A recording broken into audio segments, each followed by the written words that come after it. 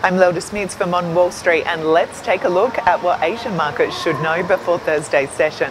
Wednesday on Wall Street was all about the US Federal Reserve, who have, as expected, maintained interest rates near zero following a two-day policy meeting. Markets rallied into the announcement but retreated following the news.